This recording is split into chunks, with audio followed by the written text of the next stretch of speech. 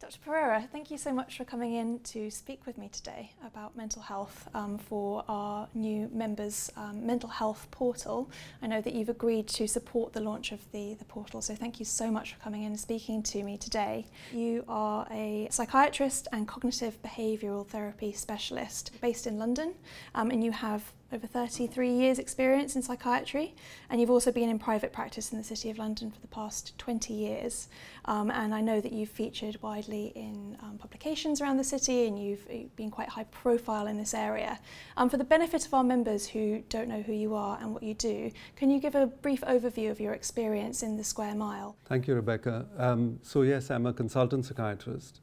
And for people who may not necessarily be aware of the differences between psychiatry and psychological therapy, so I'm a medically trained doctor, having gone through the usual hospital medicine route, and then after that trained in psychological medicine. And in my particular case, additionally, I trained in psychological therapies. I've been dealing with mental health issues since February 1986, which was my first house job as a junior doctor in psychiatry. Over a period of time, I would have conducted over about 80,000 consultations with individuals, dealing with all aspects of mental well-being.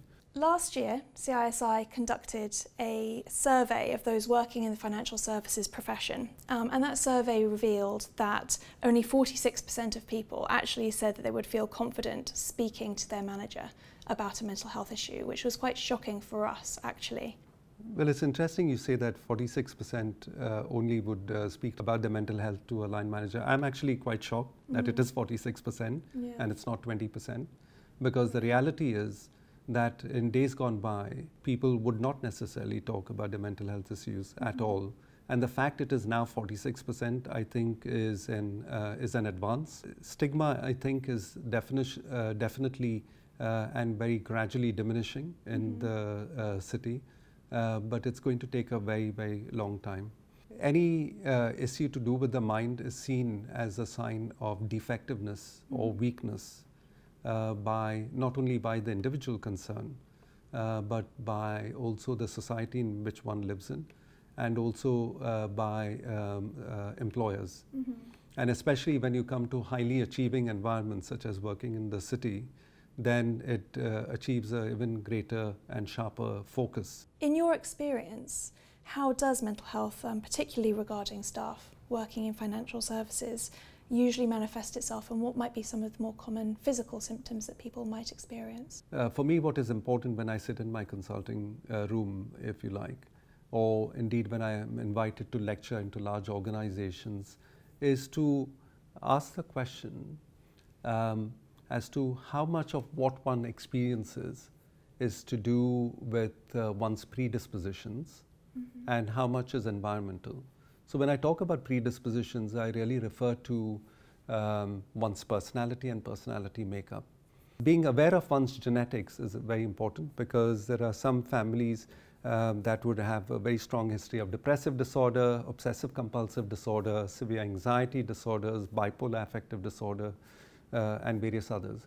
And why is that important? Because you then know in highly pressured environments, you might land up with a greater chance as compared to someone who does not have that genetic predisposition. So does this mean this is a death sentence? Certainly not. It just means that you're being smarter, you can act quicker. And in my experience dealing with genetic disorders, the treatment outcomes are far better than people without having some of these genetic predispositions. And then you have the environmental cohort. And within the environment, you've got to ask the question, is this a toxic environment? And by toxic environment, I refer not only to a working toxic environment, but a toxic home environment. And within the home, there are various challenges. All of us are individuals with relationships and friendships, and we are sons, daughters, husbands, wives, fathers. How much of that really affects your mental well-being? But we bring all of this into the workplace. So I haven't really answered your question about symptoms and signs, but what I'm saying is before one goes to symptoms and signs, there are various symptoms, if you like, and that can result in, so individuals may land up with sleep difficulties, individuals may land up with anxiety disorders, and suddenly you never had a problem doing presentations at work, and now you're standing up in front of a group of people and you feel your heart is beating fast, you have palpitations, you have sweating, you have flushing of the face, and what you could do before you can't do easily now. People may land up with drinking too much, various substance addiction problems. Cocaine is relatively more common as compared to any of the other substances. People land up with relationship difficulties, people land up with sexual dysfunction. So the symptoms can manifest in a whole variety of ways. I think having a brutally honest, constructive, self-reflective exercise is important. Before people point fingers at others, they should take a step back and reflect about where it is that they're at. And sometimes talking to a loved one, like your partner, or our children are brutally honest, and they will tell you, as to what some of your shortcomings may be. Are there any particular sort of examples of best practice that you've seen within financial services organisations that could be rolled out a little bit more widely? And is there any particular business that you feel has made good progress in improving an attitude and culture towards their staff's mental health? So there are quite a few employers in the city who, I said before, are well-intentioned, well-meaning, and they try and do what is good for their workforces. Some get it better as compared to others. Organizations that have a culture of bringing about, say, staff and well-being surveys, where the information that is gathered is not tokenistic but meaningful, in asking about the temperature of the organization, line management within the organization, interpersonal relationships within the organization, working practices within the organization, what works and does not work, and then acting on that data, I think is the most powerful influence of change. And I don't think employers need to fear this. Employees would welcome such opportunities, and from there on, within each organization will come a whole raft of well-being initiatives that will lead to workforces that are far more engaged.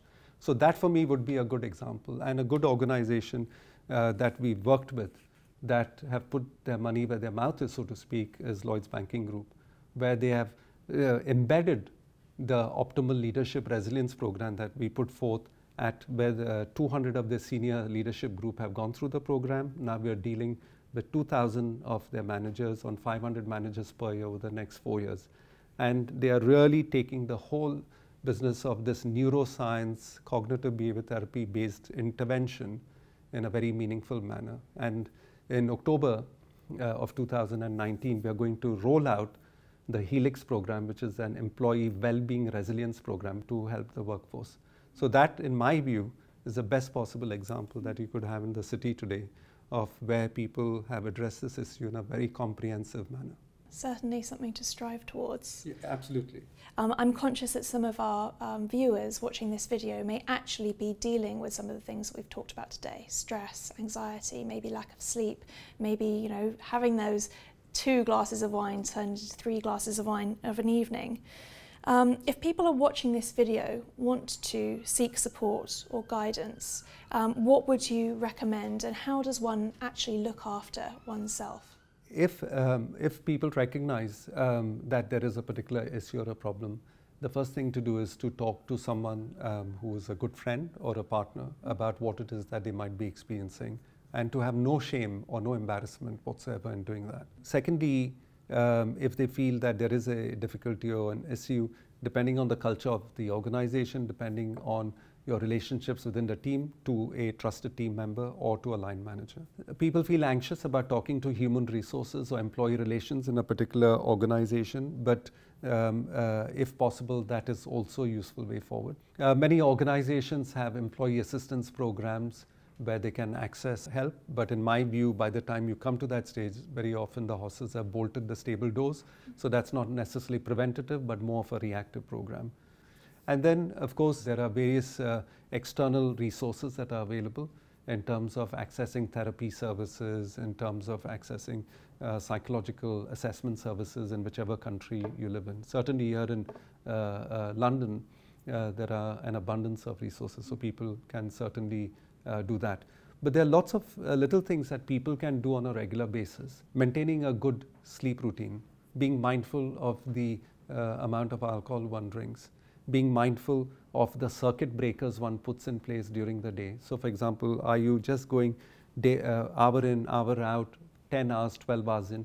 Would you not take a few minutes out once an hour just to get up from your desk and walk around the office or walk around the floor, go and get a glass of water? Myself, I have 2 or 3 minute mindfulness meditation exercises 3 times a day, 2 or 3 minutes each.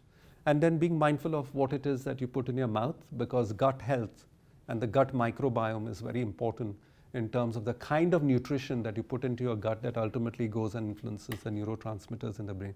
There are lots of little simple things that people can do, including, say, for example, walking for part of the distance into work and having physiological movement as well.